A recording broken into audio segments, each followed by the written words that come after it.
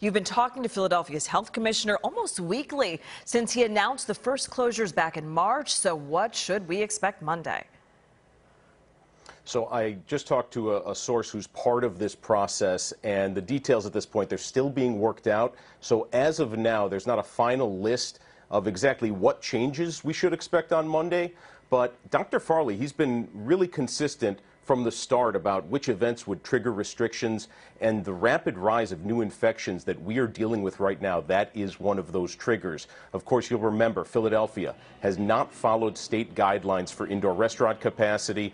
Instead, the city's been more cautious, and when indoor dining capacity went from 0 to 25% to then 50%, officials, they were just ramping up contact tracing back then. And in the past week, Dr. Farley's told us that new infections were being tracked back to some city restaurants.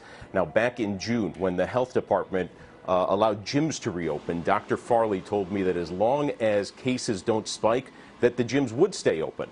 We will still have to wait till Monday to find out if gyms will be shut down again. What we do know is that the number of tests coming back positive, that those are increasing. Right now, more than 9% of Philly's COVID tests are coming back positive. That is the highest positivity rate in Philly since the start of this pandemic. Of course, that leads to exponential growth. And Dr. Farley, he's always been clear that any restrictions, they're aimed at saving lives and managing hospital capacity. He is certainly hopeful. He's expressed his hopefulness about a vaccine that is around the corner, but I think what we can expect to see are at least some of the restrictions from April and May coming back in November and December.